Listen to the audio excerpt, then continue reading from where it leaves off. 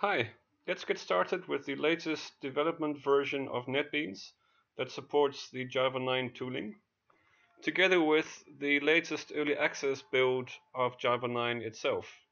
So here you can see I'm on jdk.java.net/9, and the most recent build at the time of this recording is JDK 9.171. So the early access build 171 of JDK 9 is what I've downloaded. I'm on Windows 64. I need the JDK, so I've clicked on this exe file here, and it's been downloaded. I've gone through the installation process, and on disk I have JDK 9 installed.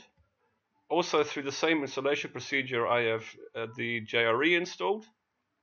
So I've installed these into different folders, so you can install them however you like, following the installation procedure from the installation wizard that you get when you download the Java 9 exe file. Next, I went to netbeans.org and I clicked on the download button here.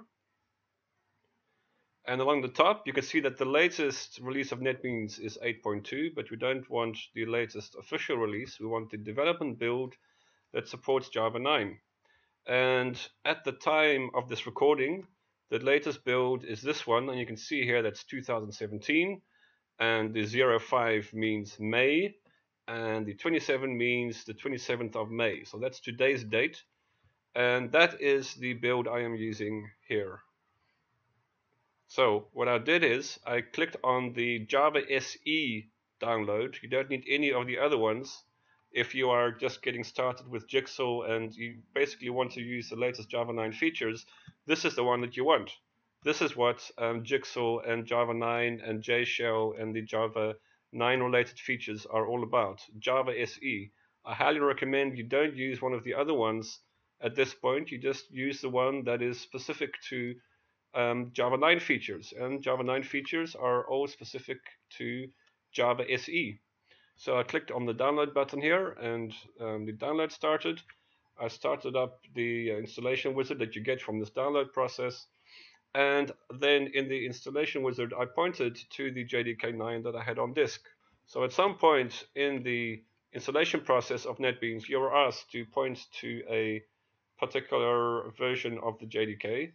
And what I did is I pointed to this one, JDK 9, the one that I had just installed prior to that. After installation, what I have on disk is, you can see here, NetBeans Dev, and then again you see that number, 2017 05 27 01. And in the etc folder, you will have a netbeans.conf file, and I'm going to now open this file.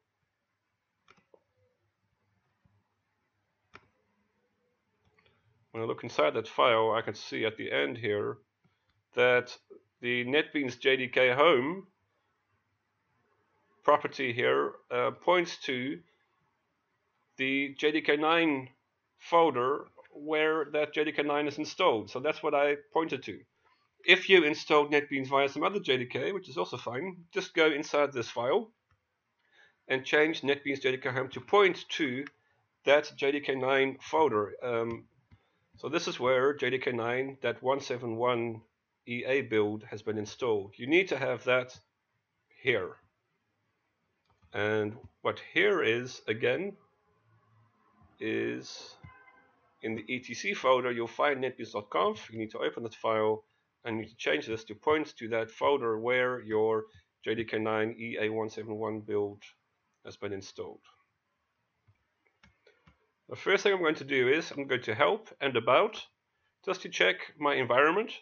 So here again you can see that the version of this build of NetBeans 9 is 2017 May 27th, and you can also see here I'm using the EA release of JDK 9 at EA171, and here's the user directory, and here is the cache directory.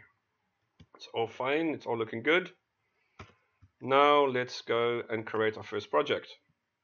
So create a Java application.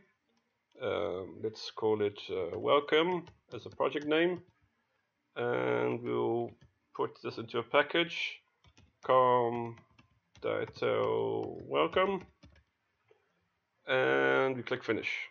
And what's now created is our a welcome class, and you can see it has a public static void main.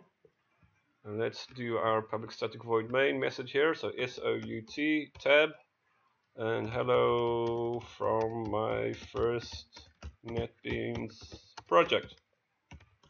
Okay, and now we just run the application. An output window opens. We see hello from my first NetBeans project. Next, let's go along and add in here a module info file.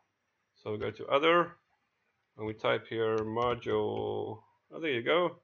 Java module info. Click next. Click finish. And so here we have our first module info Java file. And look in the history, look in the graph, and there we are.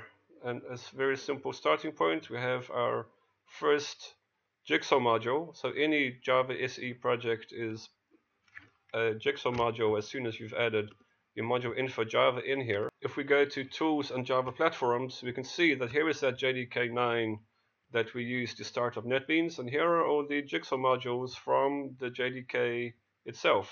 So here are all the Jigsaw modules in the JDK, and here is our own module. And we can see when we go to the properties dialog here that the binary format is set to JDK 9, and that also the Java platform here is set to JDK 9, and that's it. We are using JDK 9. We have here also the module path, so we can add projects to the module path, and we also have the class path. We can use either one of these. That's it.